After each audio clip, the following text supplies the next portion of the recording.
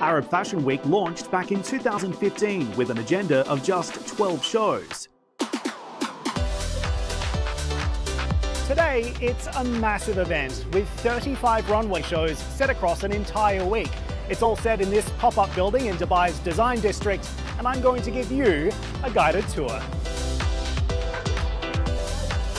Well, it might look pretty chaotic, but everything here is incredibly well organized. This is where the models come to have their hair done before each show. And over here is where they sit to have their makeup looks created, which these artists aim to complete in under 15 minutes. Out here, each designer is given a workspace where they can make final adjustments to their collections and dress the models before each show. Once they're ready, final preparations are made here before these models take to the runway.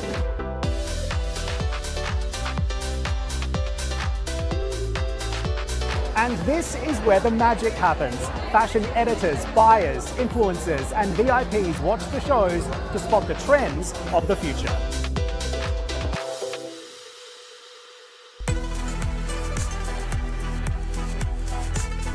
Arab Fashion Week takes place 4 times a year, marking spring, summer, and autumn, winter in both women's and menswear.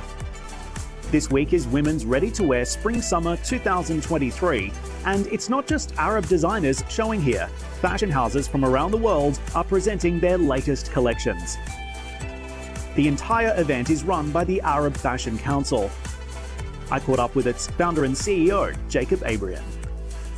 Jacob, it's great to see you. So tell me about the origins of the Arab Fashion Council. How did all of this begin? It's a very beautiful story because I was in my 20s when I was modeling in Milan, where I had the chance to meet in Paris, Milan, in London and New York, so many designers coming from the Arab world. And I told myself, why don't we have this? Why all our designers, and why, including me, we have to all travel abroad in order to become successful? And I started to work on the business plan, business model.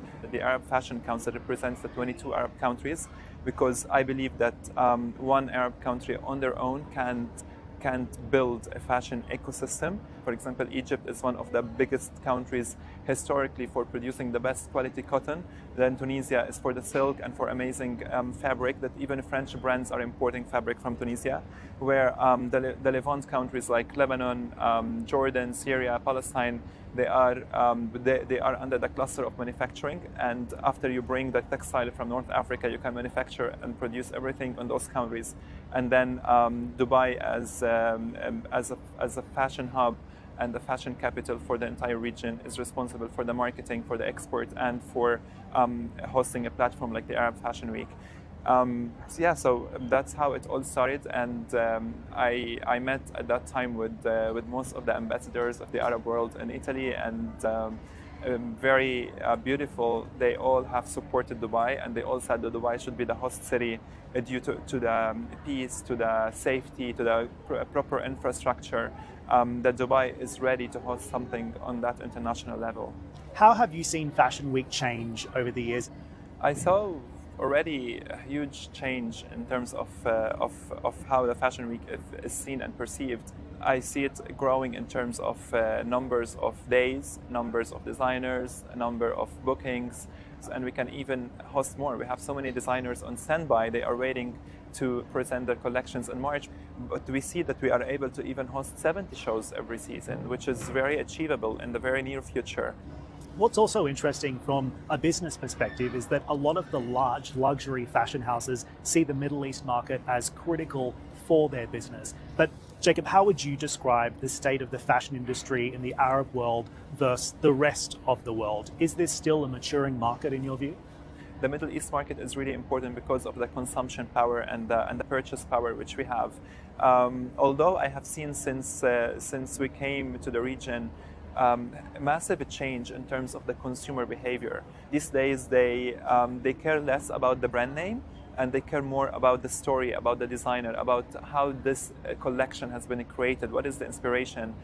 Is it sustainable or not? How do you see the future for the Arab Fashion Council developing and the future of Arab Fashion Week? What's in store? So basically, we're currently known as one of the big 5 fashion weeks globally. We want to be the 5 stars fashion week where designers do not struggle with the logistics behind preparing their show, behind just running for the production, for the lights, for the sound system. This is all thrown on us because we want designers to just focus on creativity and come to Dubai, to the fashion week as if they are coming for tourism and enjoy what Dubai has to offer.